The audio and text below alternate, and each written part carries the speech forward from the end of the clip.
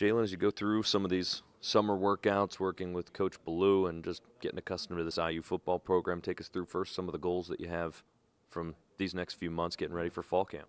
My goal is just to get a little bit more weight, get a little bit more speed, get a little bit more powerful and explosive. So Coach Ballou, Coach Clapp, Coach Rick, and Coach Paul, them all doing a good job in the weight room. So it's just been a good vibe in the weight room for the past 3 weeks that I've been here. I didn't gain at least 6 pounds since I've been here. So it's just a good motive. He set weight goals for me, and so it's just my job to reach them goals and work hard in the weight room. What was it about Indiana football and what Coach Allen's been able to do these last few years that most attracted you to come here and play collegiate ball? To break through, this program is on the verge of turning around, and I just want to be a part of it. What helps it turn around, so.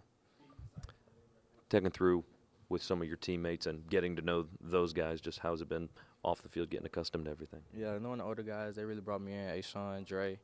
So they really brought me in, helped me learn everything, learn my way around campus and all that. So it's just a real good vibe with them. We got a real good relationship with them. So it's just been real good. Fans that maybe haven't seen you in high school and things like that, what type of player do you consider yourself? Maybe that haven't seen you on film. Yeah. What's the biggest thing you can help this team with?